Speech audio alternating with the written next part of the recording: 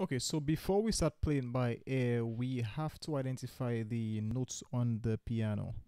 Okay, so as you could see on the piano, the layout of the piano is black and white keys. Okay, so as you can see, the piano is grouped in black and white keys. So there are groups of 2 and groups of 3 white keys. Okay, so as you could see, groups of 2, all right, and groups of 3 black keys. All right, all these are groups of 3 black keys. All right, so we need to identify the difference between a white and a black key. Okay, the black keys are called sharps or flats. Okay, so the role of these black keys is simply to sharpen or flatten a note, all right? But we'll get into this later on. Okay, so the very first note we will learn on the piano is the note C.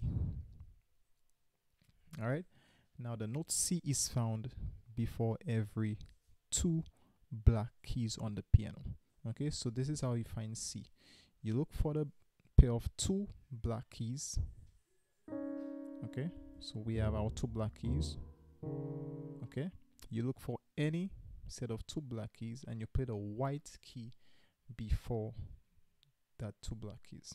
Okay, so take for example, we're here. All right, so that's 2 black keys. I would play the white note before the 2 black keys, so I land here. So this is what you call C. This is middle C because it is in the middle of the piano. Okay, so 2 black keys, here is C. 2 black keys, here is C, and so on.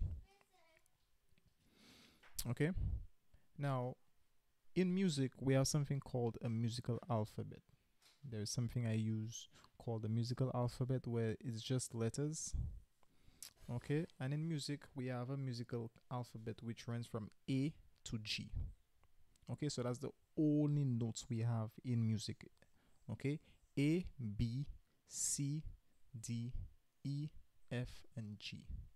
Okay, there is no H, there is no J or K in music.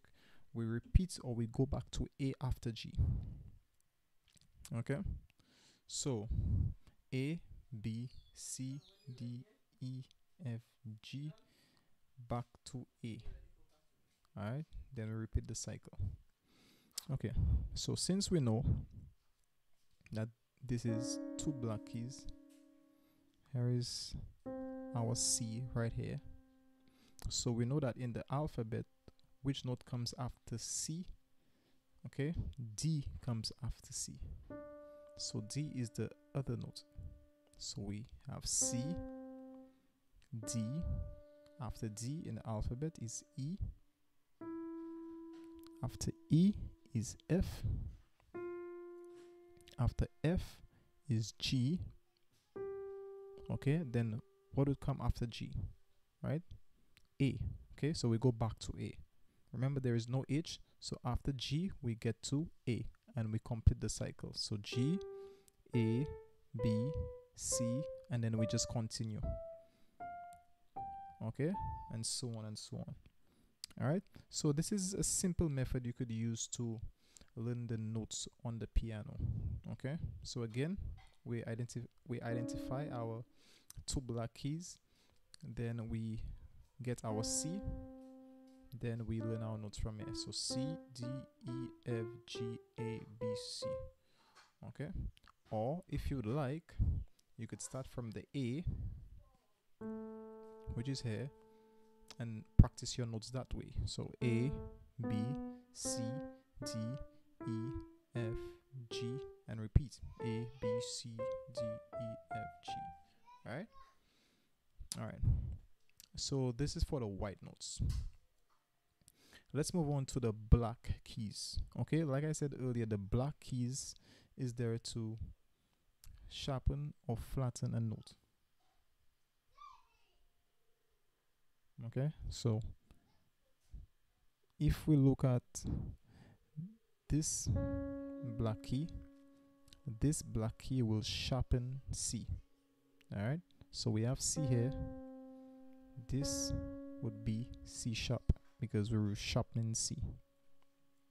Okay, if we're here at D, this note would be D sharp, okay, because we're sharpening D. Okay, then we get to F. This note would be, you guessed it, F sharp, and so on. So G, this would be G sharp, this would be A sharp. Okay, so we have C sharp, D sharp, F sharp, G sharp, A sharp. The same way a black note could sharpen a note, it could also flatten a note. So let me explain this. So a while ago, these notes were used to sharpen notes. These same notes could be used to flatten a note.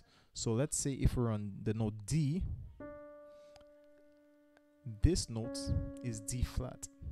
Okay, so basically it's the same note.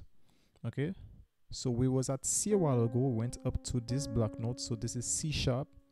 Okay, then we're at D. If we flatten this note, it would be D flat. Okay, so let's continue. D, this is D flat. If this is E, this is E flat. G, G flat. A flat. B, and B flat. Okay, so basically these black notes, as I said earlier, they sharpen or flatten a note, so they are called sharps or flats. So this note is C sharp or D flat. Okay, this is D sharp or E flat. This note is F sharp or G flat. This note is G sharp or A flat. Then we have A sharp or B flat.